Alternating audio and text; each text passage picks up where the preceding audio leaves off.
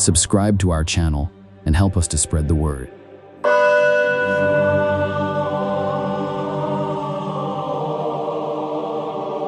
Catholic Meditation, March 4th, 2024.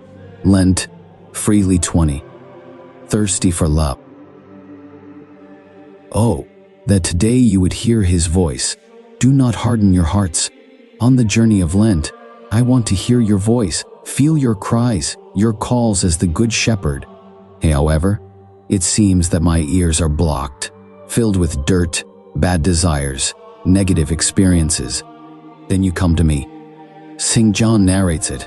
At that time, Jesus came to a Samaritan town called Sychar, near the field that Jacob gave to his son Joseph. Jacob's well was there. Jesus, tired from the journey, was sitting there by the well.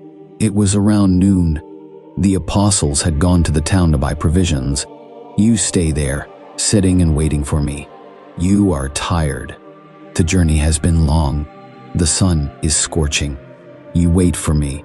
You thirst for my love. And the evangelist continues. A Samaritan woman came to draw water. Jesus said to her, "Give me a drink." The Samaritan woman said to him, "How is it that you, a Jew, ask a drink of me, a woman of Samaria?" Jesus answered her, "If you knew the gift of God and who it is that is saying to you, 'Give me a drink,' you would have asked him, and he would have given you living water." Once again, the woman hides from everyone and goes to fetch water in the full sun. You wait for her.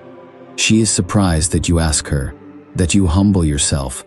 To find me, Lord, you forget your weariness. You approach me slowly.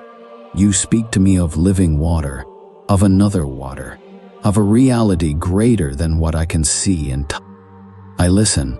Those who drink of this water will be thirsty again, but those who drink of the water that I will give them will never be thirsty. The water that I will give will become in them a spring of water gushing up to eternal life. The God-man approaches this woman in need of love, of genuine love. She has sought to quench her thirst for love with fleeting affections. Jesus shows her that in his heart there is a spring of eternal love. The Master begins to open her heart, closed and obstructed by selfishness. Desire is born within her. The woman says to him, "Sir, give me this water so that I may never be thirsty or have to keep coming here to draw water."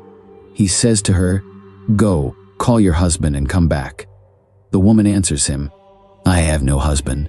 Jesus says to her, "You are right in saying, 'I have no husband,' for you have had 5 husbands, and the one you have now is not your husband. What you have said is true." The woman said to him, "Sir, I see that you are a prophet. Our ancestors worshipped on this mountain, but you say that the place where people must worship is in Jerusalem."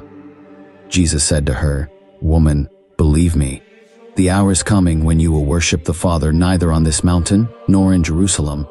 You worship what you do not know. We worship what we know, for salvation is from the Jews. But the hour is coming, and is now here, when the true worshippers will worship the Father in spirit and truth, for the Father seeks such as these to worship him. God is spirit, and those who worship him must worship in spirit and truth." The woman said to him, "I know that Messiah is coming, who is called Christ. When he comes, he will proclaim all things to us." Jesus said to her, "I am he, the one who is speaking to you." Jesus, you heal my soul, reveal my selfishness, my lack of love, the fluttering from flower to flower, the fear of truly loving. Master, you offer me your love, give me living water, quench my insatiable thirst. You teach me everything, show me the joy of a pure heart, of authentic, eternal love, the joy of seeing from your love. The Samaritan woman leaves her water jar, goes to the town, and without fear, without any shame, she proclaims to all the love of Jesus. She has already drunk from his water. "Come and see a man who told me everything I have ever done. He cannot be the Messiah, can he?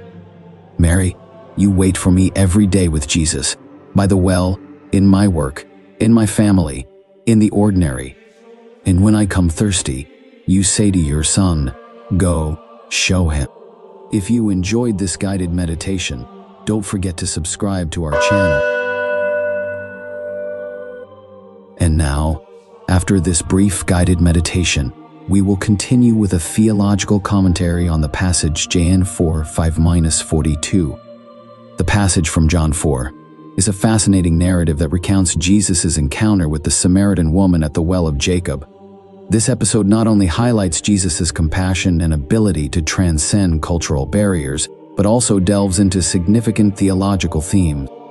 Firstly, it is crucial to emphasize the cultural context of the conversation. The Samaritan woman is astonished that Jesus, being a Jew, would speak to her, a Samaritan. Historical and cultural tensions between Jews and Samaritans were intense, and this encounter challenges the social norms of the time. Jesus breaks down cultural barriers and reveals the universality of his message of salvation, showing that God's grace is not limited by ethnic or social boundary. Secondly, the well in this passage symbolizes more than just the physical source of water. Jesus uses water as a metaphor to point to spiritual thirst and the need for divine grace. When Jesus offers living water, he is speaking of the deep and lasting satisfaction that can only come from a relationship with God. This imagery reflects Jesus' central teaching about himself as the source of life and salvation. Furthermore, the dialogue between Jesus and the woman reveals the importance of worship in spirit and truth. Jesus tells the woman that a time will come when true worship will not be confined to physical locations, such as Mount Gerizim or Jerusalem, but will be in spirit and truth.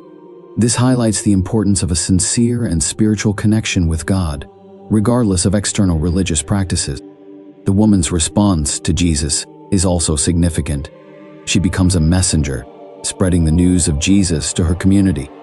This act underscores the transformative power of encountering Christ and how genuine faith should be shared with others. In conclusion, John 4 provides a rich theological reflection on the universality of Jesus' message, the importance of sincere worship, and the transformative power of a genuine encounter with Christ. It also underscores the need to overcome cultural and social divisions, to embrace the spiritual truth that Jesus offered,